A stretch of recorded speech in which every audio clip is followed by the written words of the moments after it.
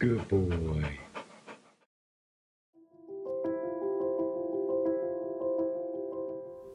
The question is, what is large field socialization? Large field socialization is a big word regarding something that is a key part of our boarding school program. Large field socialization was developed by a trainer by the name of Dick Russell from Louisiana many years ago.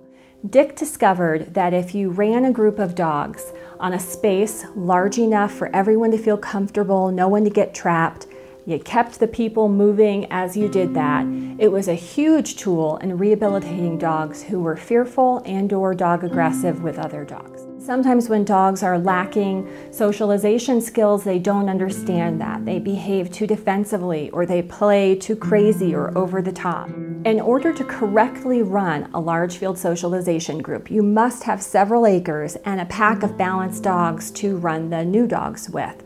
They help guide them and show them the way about what is normal, correct, or natural dog behavior.